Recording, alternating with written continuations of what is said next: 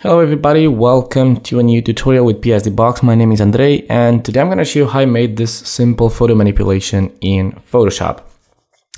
It's a really simple manipulation, just a very simple scene, but it does have some advanced stuff on it. So I would not say it's a really difficult tutorial, but it has some advanced stuff. I'm going to show you how I made these selections over here, especially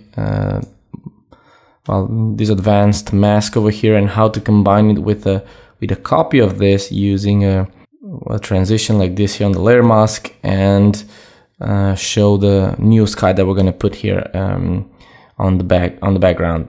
Then I'm going to show you how to make some previous edits to create a sort of a darker scene, how to add more elements, create shadows, and add the model here, and how to create the lighting using layer styles. Okay, and how to paint some shadows manually, how to add more details, how to add that lamp over there and create the lights. And this is how I made this, some particles, some light effects, and then some adjustments using the color lookup. I'm using Photoshop, and then how to create this final effect here. I'm using Photoshop CC 2018 for this, but you can use any Photoshop version. But I would recommend that you use at least Photoshop CS6, because we're going to use the color lookup, and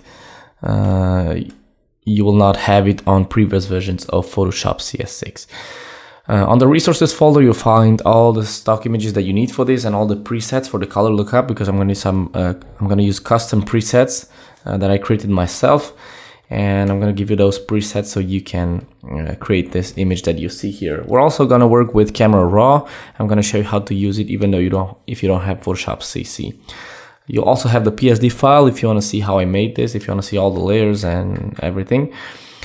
And that's pretty much it with the intro. I hope you will enjoy it, and let's get started.